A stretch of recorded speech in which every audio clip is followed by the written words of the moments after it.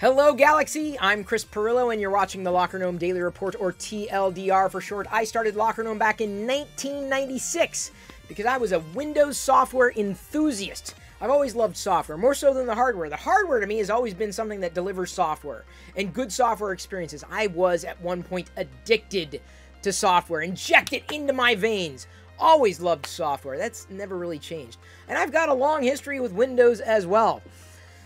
It's been both good and bad to me, and I found myself using it more at certain points in my life than at other points in my life. But I've always loved the power of software, and that's exactly why I liked Windows back in the day, because that's where you could find most of the software on Windows. Well, you know, here we are in the year 2021, and we're on the precipice of getting Windows 11 on our PCs. I'm using a PC right now, a PC, to stream this video live on Twitch. I'm there every evening at 6 p.m. Pacific. Feel free to join the community next time, because we're geeking out about one thing or another. I love just chatting.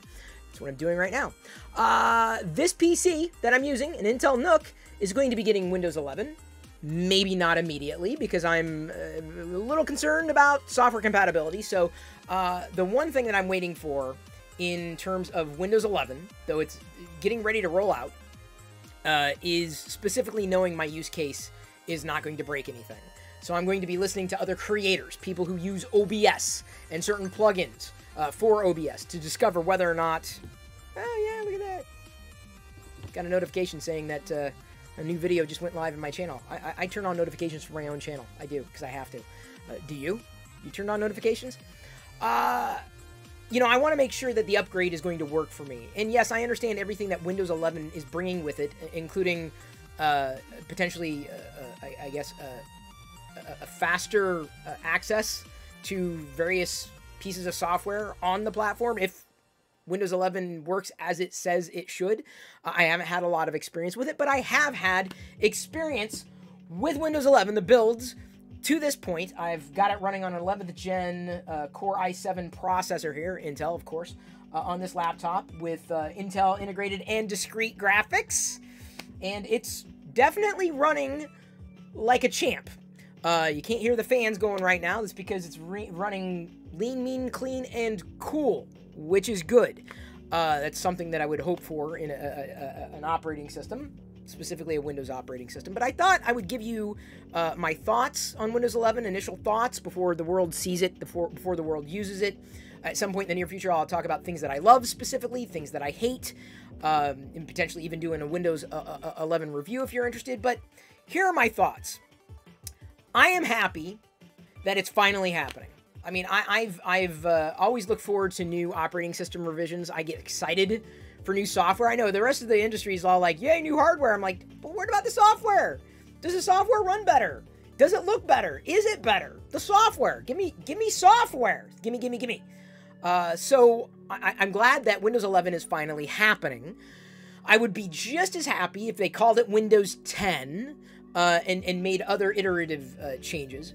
And the thing that I think is most interesting for me about Windows 11 is not necessarily the speed improvements and certain changes that they've made, you know, with the plumbing of Windows. But my belief is that Windows 11 is finally a step in the right direction for design. And I'm saying a step in the right direction because it's maybe, in my experience, getting close to the final build, 10% of the way that it needs to be. Like, it's there. Like, the foundations of a better design, like a comprehensive design, are there, but they've only done like 10% of what needs to be done. So I don't want Microsoft to stop with this revision. I don't think they have. I don't think they will. We have every indication that this is just the beginning. You know, the 10% feeling, when I say that, it's not that, hey, what you see, the outer coating of Windows, the shell, if you will, is definitely polished. It looks nice. It feels modern. But you don't have to dig very far to go one layer deep to see the cruft of legacy Windows. And there's a lot of that legacy Windows that they're dragging along into the future. And I just need them to drag faster. I need them to eliminate that at a much more rapid rate. And they haven't given us an indication as to how quickly they will eliminate these legacy components and these legacy visuals. Is this a priority? And I don't mean is Windows a priority, because well, obviously we know it is. But, you know, they don't want to sacrifice compatibility. Totally understand that. But I'm begging them to just keep rapidly iterating. You know, I understand Microsoft's going to take an approach now where they just release feature updates every year. That's the way they've decided to do it at this point. That's fine. I don't necessarily agree with it. I'll get into that point in a future video. But I want to see over time, now that Windows 11 is dropping, you know, a complete elimination of that which Windows used to be, because it's still there.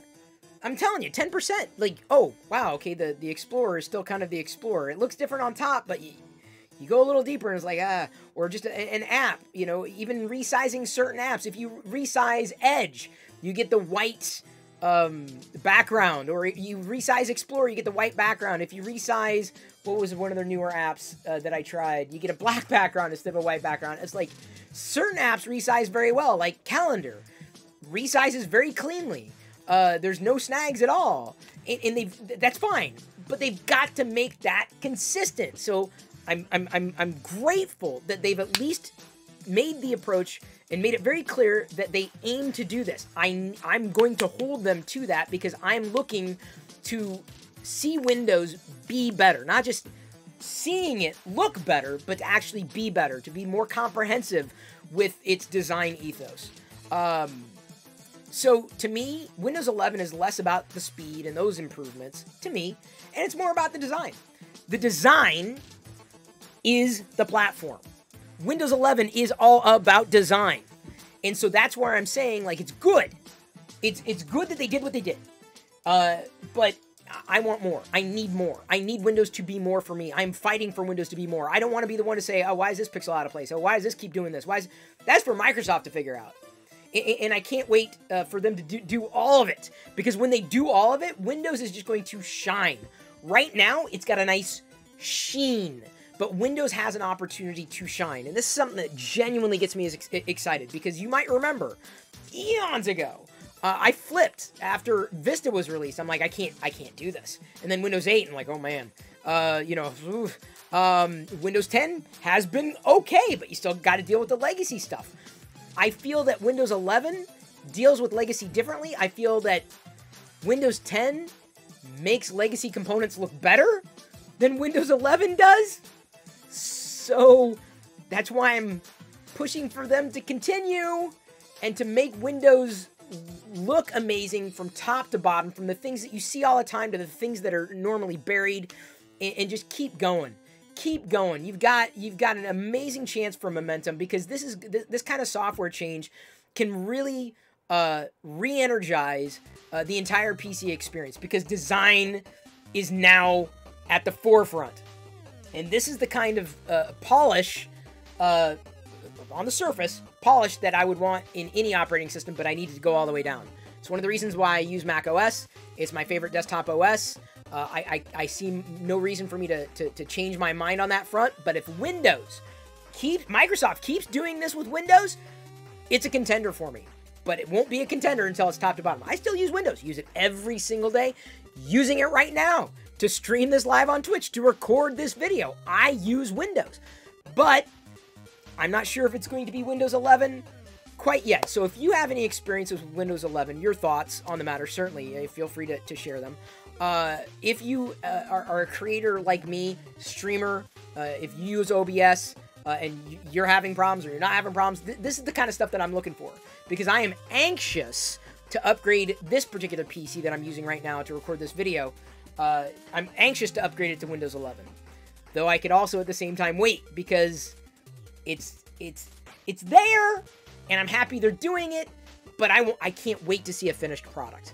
It's finished in the sense that I would have no problem recommending that if you are a dyed-in-the-wool Windows user, if you love Windows for what it is today, and you just need to have the latest and greatest, I see no reason why you wouldn't want to upgrade to Windows 11 or buy a PC with Windows 11. I just happen to have a different set of criteria in terms of the design, the comprehensive design that I expect with an operating system that I use as a daily driver. But as I pointed out before, I use darn near everything.